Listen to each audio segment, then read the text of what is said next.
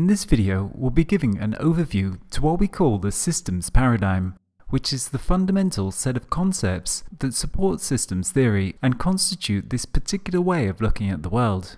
In order to try and give a clear understanding, we'll do this by contrasting it with the more traditional paradigm taken within modern science. This video will work as a high-level overview to what we'll be covering during the rest of the course. We'll be touching upon all of the main ideas here so as to get a sense for how they fit together, and then in later modules dig further into each aspect in more detail. A paradigm is a model, perspective, or set of ideas that form a worldview underlining the theories and methodology of a particular domain. The systems paradigm is then a coherent set of basic concepts and axioms that form the worldview or perspective underlining systems theory and thinking. All reasoning and scientific inquiry rests upon a set of assumptions or answers to fundamental philosophical questions.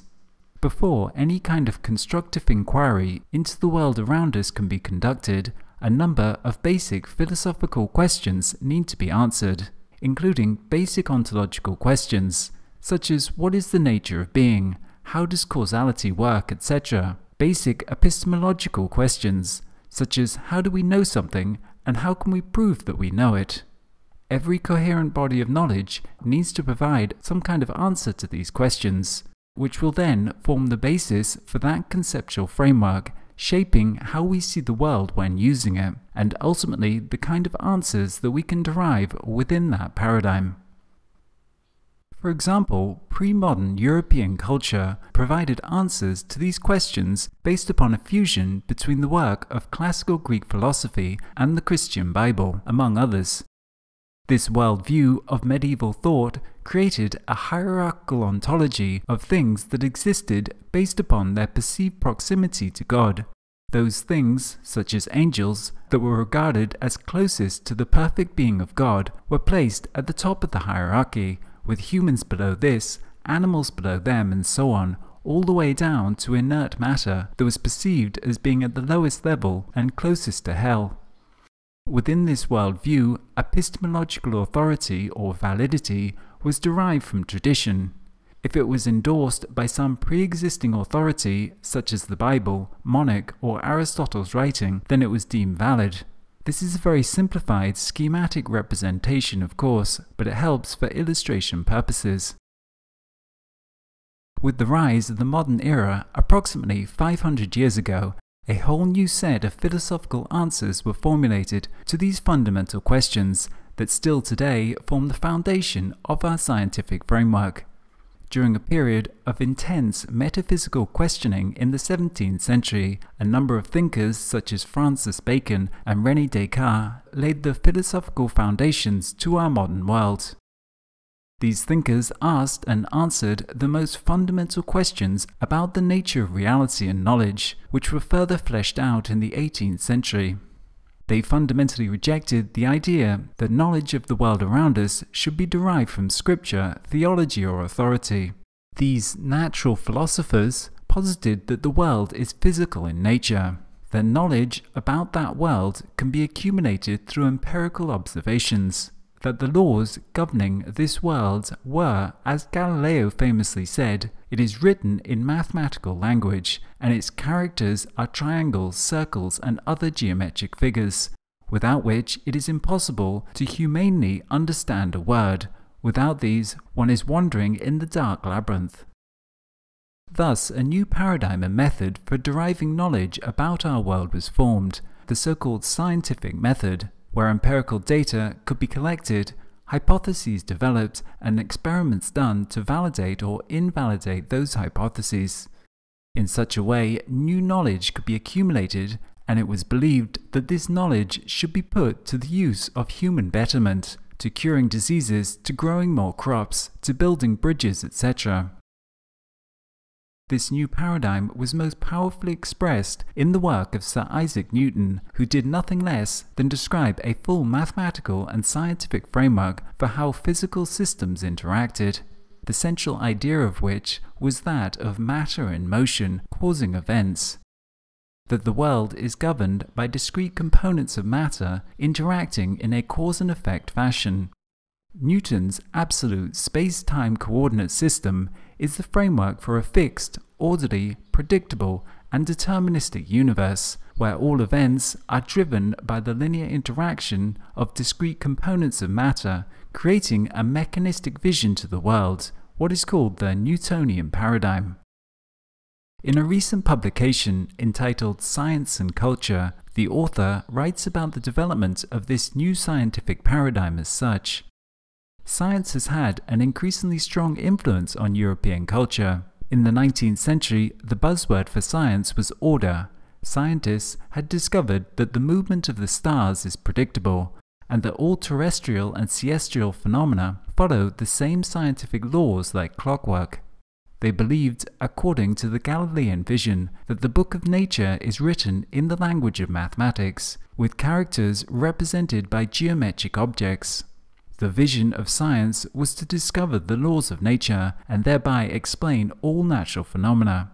This faith in science gave rise to the philosophical movement called positivism, which led to a widespread trust in science and technology and influenced social theory. This paradigm supporting modern science went largely unquestioned until the beginning of the 20th century, when quantum physics and general relativity showed its basic assumptions to be very much limited. By the start of the second half of the century, a new paradigm was gradually being formulated. This new paradigm we can call the systems paradigm, and it has a number of central concepts or axioms to it that work to counterbalance the traditional assumptions inherent within the Newtonian paradigm. The traditional paradigm of the modern era has posited a strong dichotomy between the subjective and objective, since before René Descartes' formulation of a philosophy based upon a mind and body dichotomy. Modern science has been strongly focused on the objective material world. Questions concerning the subjective dimension of the observer have been largely excluded in favor of a quantitative analysis of objective material components and linear interactions. This has resulted from the beginning in a strong divide between science and more subjective interpretations of the world, such as religion or many forms of philosophy. The systems paradigm breaks down this barrier, positing that the subjective dimension of the individual interpreter should be of equal importance to our understanding of the world. Systems thinking sees any knowledge of the world as a product of an interaction between the conceptual system used by the individual or community and the objective phenomena being observed. Thus, to gain a fuller understanding of the world, one must both question and develop the subjective framework being used as well as what's being studied. To do this, it is important that the assumptions, paradigm, and model used within an inquiry are made fully explicit so that everyone can examine the assumptions and bias that may distort the process. Systems thinking places great emphasis on recognizing and asking, how do I see the world? How do other people see the world? How do those models and assumptions that we all hold shape and create our interactions and the world around us? One of the central tenets of systems thinking can be summed up in the simple statement, we have met the enemy and he is us.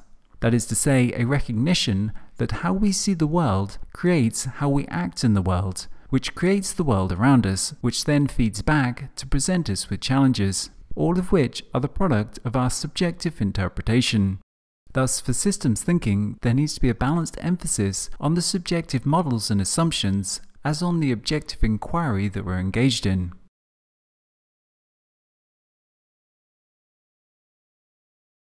Systems thinking is based upon a very different process of reasoning from that used in our traditional scientific paradigm. The Newtonian paradigm is understood to be primarily reductionist, which means that whole systems are seen to be reducible to an account of their constituent parts. Reductionism as a fundamental assumption leads to a process of inquiry called analysis. Analysis is a process of inquiry that proceeds by breaking systems down and trying to understand the whole in terms of the properties and interactions between its elementary parts in isolation from its environment. The analytical method has been central to modern science and accountable for many of its successes through isolating systems, decomposing them, and searching for linear interactions of cause and effect. Systems thinking is characterized as being what is called holistic, meaning that it always refers to the whole system or environment as the most appropriate frame of reference for understanding something. In order to understand some component or system, we must understand the context that it is a part of, its interaction with other systems, and its functioning within the whole environment. The process of reasoning that follows from this is called synthesis. Synthesis is the opposite from analysis in that it means putting things together. Synthesis is a method of inquiry used within the holistic approach, whereby we look at the relations between things and how, when we combine them, we get the emergence of new levels of organization.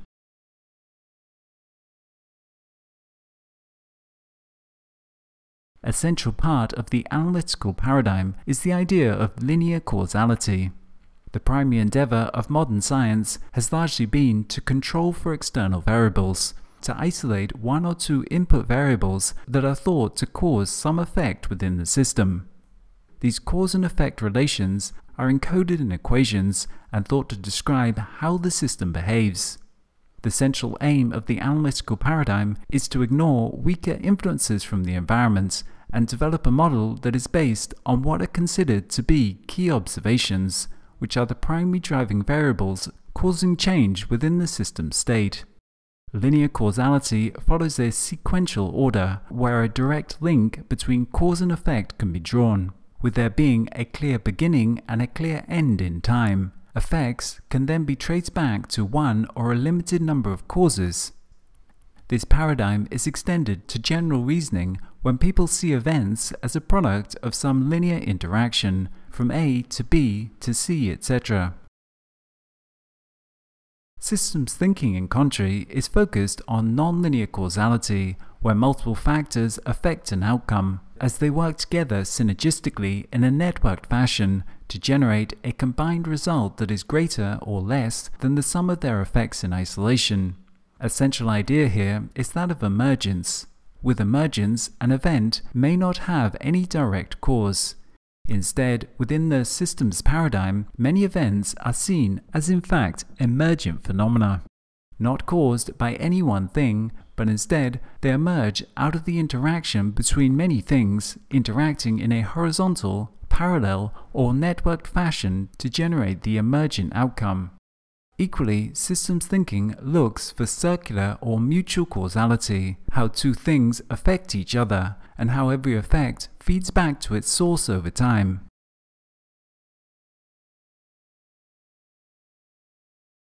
Systems theory fundamentally rests on a relational or interactional view of the world. That is to say that the connections between the parts is explicitly given ontological precedence over the parts themselves.